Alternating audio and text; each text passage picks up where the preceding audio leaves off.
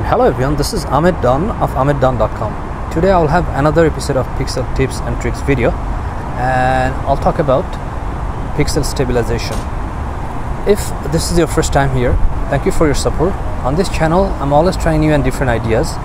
If that is something you're interested in, please visit for more. If you're only interested in pixel videos, there will be links in the description box below. So today I have my Pixel 4a 5G in my hand. I'm going to do the stabilization test.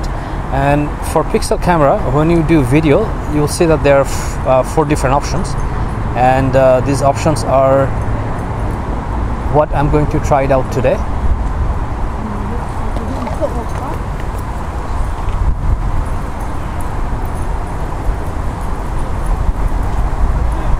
So the options we have is standard, which is for light movement, and locked, which is for it just locks the shot, and this is for far away zoom, and then active for heavy movement, could be such as running, and then the cinematic pan, which is also like in a smooth panning shots, half speed.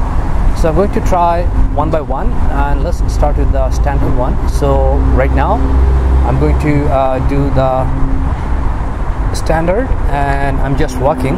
So this is the standard, and you might see some shakes because this is not heavy stabilization.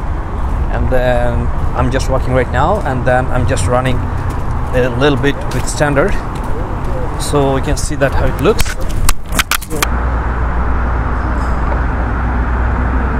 Locked mode.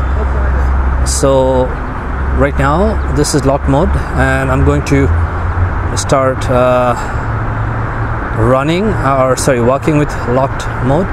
And so basically this is just it locks your scene, and this is not really for running or walking, but I just wanted to show you anyway. So if I run with lock mode, you can see that this is kind of locking the scene. And if I just run a little bit,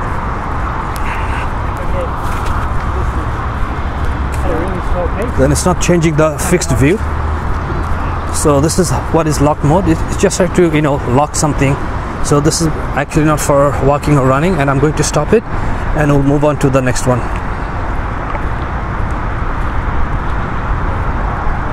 So right now we have the active stabilization for heavy movement, and the active stabilization is going to be for if you are running or walking heavily. So this should give you the maximum stabilization, and let's change it to active, and then I'm going to start recording with active. So now it's recording with active, and let's do the walking first.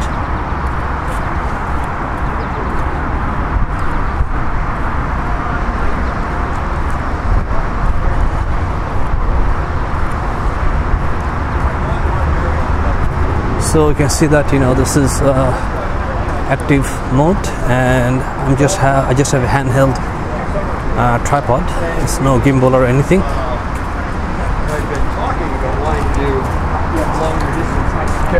Neither of us had ever done 50 before. Yeah, and you missed yours, so it's kind of double it.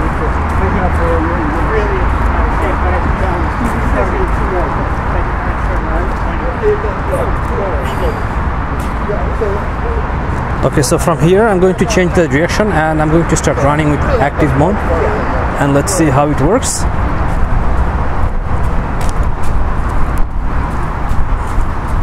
So this is this active stabilization, and this should give you maximum stabilization. So I'm going to just run for a few more seconds.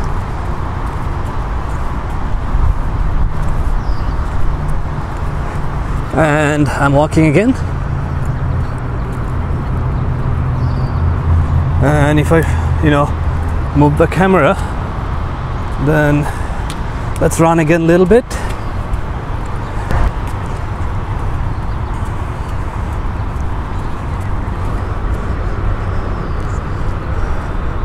And I'm walking again, so I'm going to stop the active mode right now.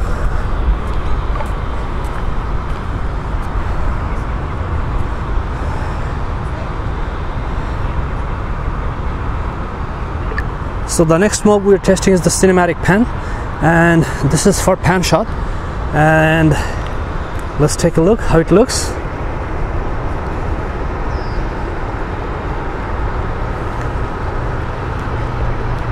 Time!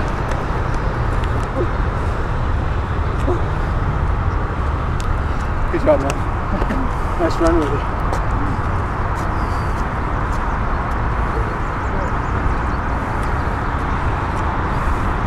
So let's just walk a little bit with cinematic pan, although it wouldn't make a difference, but I just wanted to show you how it looks. And you can see that cinematic pan mode, and I'm running a little bit, and let's do the panning again.